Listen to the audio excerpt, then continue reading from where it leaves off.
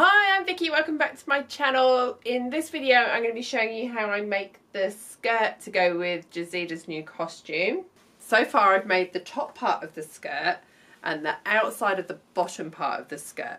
So this is made from a full circle of lining fabric, and I've joined 5 layers of chiffon ruffles which I've added crystals to the outside, and on the inside I've joined a red petticoat.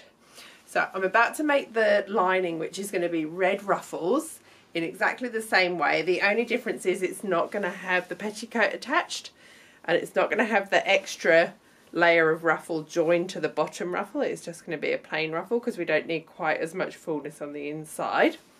So I will show you how I'm going to make that.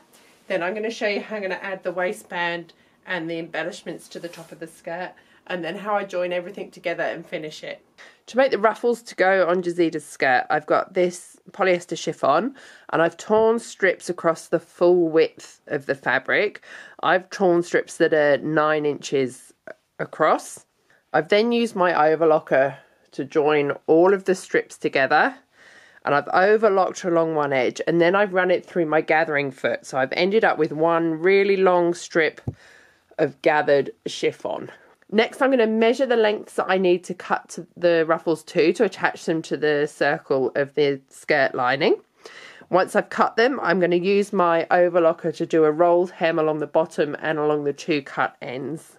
Before I attach the ruffles to the skirt, I'm just using my E6000 to attach some crystals to the rolled hem edge of it to give it some sparkle as Jazida moves on stage. So I'm going to cut, there's 5 ruffles all up, so I'm going to cut each ruffle to length, edge it and add the crystals, then let them dry. To make the skirt lining to attach the ruffles to, I'm just using lining fabric. I did the same for the black, just because I'm trying to keep the skirt as light as possible. With all the ruffles, the weight's going to add up quite quickly, so I'm trying to use the lightest materials that I can. And I'm using my circle skirt pattern, and I'm going to cut 8 panels and join them all together, leaving one seam open for the split at the front of the skirt. These are the panels I actually cut for the chiffon skirt that I made for Cherry Bomb, so I'll link that video above and in the description if you want to go and see how I worked out how to make the full circle. So once I've joined all my panels, I'm going to overlock the seams and hem the open edges and hem the bottom. And I'm going to cut this layer 2 inches shorter than I cut the black layer because I want to keep the red ruffles hidden a little bit. I don't want them to show too much at the hem. I want them to be a little bit of a surprise when Jazida takes the skirt off. Now my circle skirt is all joined, overlocked, and I've sewn the hems and pressed everything. I can start sewing the ruffles on. So my ruffles are going to be at the top and then at 3, 6, 9 and 12 inches down from the top. So I've started just measuring down from the top and putting pins where each ruffle's going to be. And then I can pin the ruffles into place, and I'm going to pin and then stitch each one, working my way up. So my first ruffle is going to go at 12 inches. At the front, I'm just going to turn the end back on itself about 1 inch, just so we get that nice fold at the front rather than the rolled hem.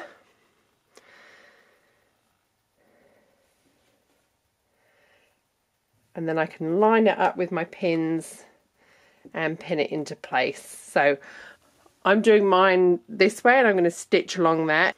You could also sew it right sides together, stitch along next to your overlocking and have it hang down if you need a neater finish, but because my overlocking is going to be hidden under all the ruffles above, this is the easier way to do it, and they sit a bit flatter. But yeah, you can do right sides, stitch and then flip down to hide that if you want to. Cool, so I'm going to pin and then stitch all 5 of my ruffles into place, and then that will be both layers of my skirt finished. The top part of the skirt is made from a single layer of a strong black power mesh, which I've stitched and overlocked together at all the seams. And then in the front we've got an open-ended zip so Jazida can open the skirt and take it off on stage. The next job I'm going to do is add a waistband. Because the weight of the skirt with all the ruffles at the bottom is going to be quite heavy, and this is stretchy, without a solid non-stretch waistband on it, it's just going to pull down. So I'm going to use some interface satin to add a waistband. And I'm going to do this before I join the ruffly layers onto the bottom. And I'm going to add the crystals to this part before I join the ruffly layers on, just because it's going to be a lot easier to work on it without the weight and the size of the ruffles at the bottom. To make my waistband, I cut a 4-inch wide piece of satin. It's cut across the fabric, so there's no stretch to it at all, and I've interfaced it, and then I've folded and pressed both of the edges in until it's about 2.5 inches wide, and then I've pressed it in half, so that's going to be the finished width of my waistband. Next, I'm just going to open it up and fold each end in until it's the exact length that I need. So I need my finished length to be 25.5 inches. Next, I'm going to pin it right sides together along the top of the waistband, finishing the folded edge right by the side of the zip.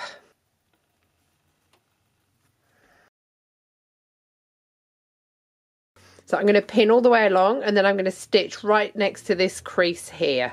This is how it looks once it's sewn on. You can see it stops either side of the zip, and I've left enough gap that the zip still works fine. So next I can fold it over to the inside, make it neat, and then I'm just going to stitch around the ends and along the inside to hold it in place. And you can see we'll end up with a neat waistband, but the zip still opens to the top. That's my finished waistband. I ended up just having to do a bit of machine stitching along the end to hold the zip really tight because I couldn't get the needle through the plastic at the end of the zip. The last jobs I'm going to do on the top of the skirt before I join the bottom on is I'm going to add the same black lace as we used on the corset all around the waist. Then I'm going to add crystals to the black lace in exactly the same way I did for the corset, because when it's all together we want it to look like one piece. And then I'm just going to do a little scattering of black crystals all over the skirt. So this is the finished skirt with all of the lace and the crystals sewn on. So you can see I've added the crystals in exactly the same way to the lace as I did on the corset. And then I've just got the scattering of black crystals on the mesh. So the next thing I need to do is join the bottom layers, my big ruffly layers, to this top part. I'm going to start by joining the lining, so the red ruffled layer, to the wrong side, the inside of this skirt. So I'm going to put the skirt down upside down and then flip this over and pin it with the right side of the lining to the inside of the skirt. I'll turn it around so you can see it easier. These ruffles are all out the way. I'm just making sure I match all the side seams and the centre back seam. I'm making sure none of the ruffles are caught up as I pin it. So I'm going to pin that evenly all the way along and then stitch it. Now the lining layer is stitched into place, I can do exactly the same with the outside layer. Except this time it's going to be right sides together with the outside of the skirt.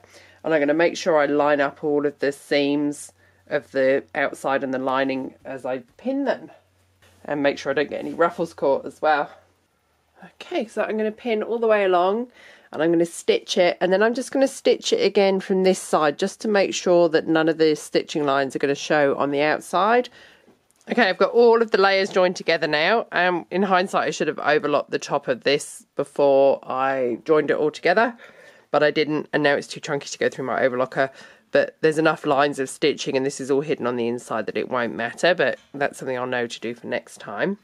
So you can see where you do one side and then the other, the stitching doesn't always line up, and that means that some of the stitching can show on the outside. So what I do is, after I've got both layers joined onto the skirt, I run another line of stitching so onto the skirt side of the stitching, not the seam allowance side, and then that evens up the stitching through all the layers so none of your stitching is going to show on the outside. Alright, let's go and put it on the mannequin and see how it looks. So here is how the skirt looks together when it's over the corset body. It doesn't fit properly on this mannequin, but you can get the idea of how the waistband blends in there. So the last job I need to do to finish this is to join the lining and the outside layers So you're not seeing the inside and you're not seeing the petticoat when Jazida's dancing in it. So I'm just going to pin and hand stitch the fronts together like that. So when it opens up, you're seeing the ruffles and not the petticoat.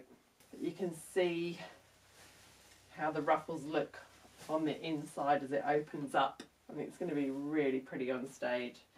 And the sparkles look great on the inside. So this is how the front looks now. I've sewn everything together. So I've sewn the edge of the lining fabric and the outside fabric together so the petticoat's completely hidden. And then I've just caught the end of each ruffle down as well. So when it lifts up, you're just seeing all the ruffles joined together like that. So it can be worn with the red really hidden like that. And when Jazida's ready to reveal it, and as she's dancing, you're just going to see that red underneath. And then when she unzips it and takes it off, you'll see those full red ruffles and all the crystals underneath. So here's the finished skirt together with the corset, so you can see how it looks. There's still a jacket to do to go with this, which is going to be really similar, but we're not going to do that for this weekend. So I will film that and share that with you when we make it in the next couple of weeks. But for now, this is our finished costume. Thank you so much for watching. Thank you to everyone who supports me over on Patreon. You are helping me to continue make videos and tutorials like this. If you like my videos, please head over and have a look and consider supporting me over there. And I'll be back soon with a new video. Thanks for watching.